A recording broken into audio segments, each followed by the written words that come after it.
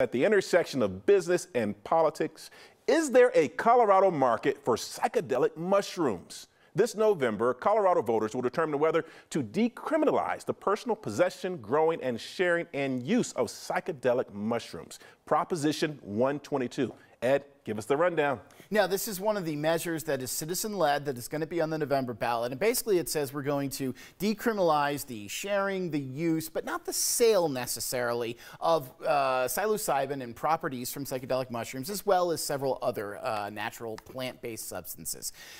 The key here is that the proposition sets up a market that is not going to be like what we know right now in cannabis. These are not going to be corner stores setting up, selling mushrooms to whoever walks in. These are going to have to be what are called therapeutic or wellness centers, where people are going to have to make an appointment. They're going to have to go through a session with a licensed therapist that it could be anywhere from an hour to an all-day session, where they're going to let them use these psychedelic substances, and they're going to monitor them and make sure that they get out okay. Now, if that sounds odd, yes, it is. We've never seen a market quite like this set up in Colorado before. Oregon is actually the only state that's going through it right now. They're setting up something like this, but it hasn't gone into play yet. So what we're talking about is creating a new kind of wellness center. This is not get a massage, sit in the spa. This is going to be using a very psychoactive substance. And the question is, how much interest is there going to be in this if this passes in November? Yeah, you know,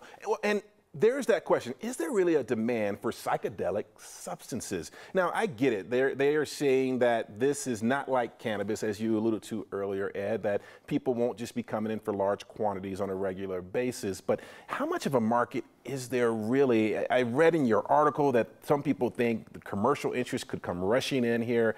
I don't know. This just doesn't strike me as something that is that widely used. And I could certainly see those, many of those in the mental health community and other parts of the health community being concerned about how this plays out. Are you hearing anything from the health community or any conversations about the demand for this type of psychedelic substances in Colorado? Yeah, absolutely. And I mean, I think for right now, if people are using these substances, a lot of them are not thinking, oh, how do I go in and use them with someone guiding me through this process? So this is going to have to be, frankly, more expensive than cannabis in a lot of ways. You're going to have to pay not just to purchase these substances, but to use them for someone who is a licensed professional to guide you through this. And we're still coming up with the licensing, or if this passes, the state will still be coming up with the licensing apertures who can go through that as well.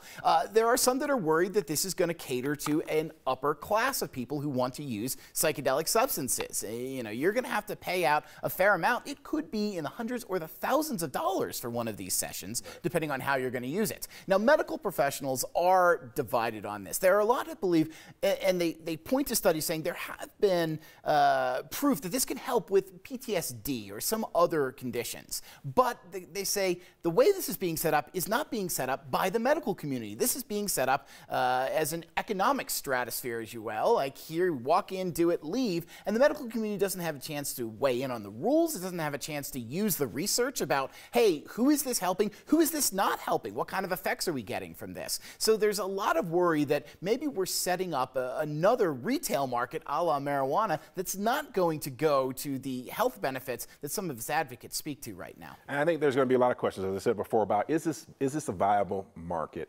Is there, quote unquote, inequities in terms of who has access to this? Is it really effective? So many questions, which I think also plays into the ultimate question, at least this November, is does this pass? And if it does, what should we expect? Any thoughts on what happens if this were to pass? I'm not seeing any polls out there right now, but frankly, Colorado has been a very permissive state when it comes to, you know, the second state in America, one of the first two states, I should say, that legalized recreational marijuana use.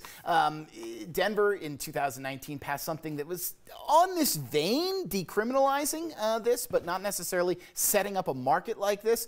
I don't know whether this passes, but it's, I think if it does, it's going to be very important how this is then structured, whether people are going to be more open to using substances in the future, or whether this, as some of the opponents who are pro-mushroom but anti-Prop 122, saying this is going to stratify the market. This is not going to open it up. This is not going to make it open to everybody to use, and whether or not we are just creating a new business interest rather than truly allowing freedom of using personal substances. Yeah, well, I think there's going to be a lot of conversation about that, and you know, is it good ultimately for people's health? Is there really a market here? Will we be talking about, should this pass in November, a year from now, and they've gotten the rules in place, or however long it takes for that to happen, that this is a job creator, you know, in our state? Who knows? I think those are all questions that perhaps you at the Denver Business Journal and we at the 9 News business team will be talking about in the months and years ahead. Ed, I think that's all we have for now.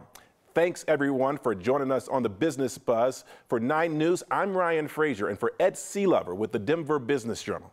Till next time.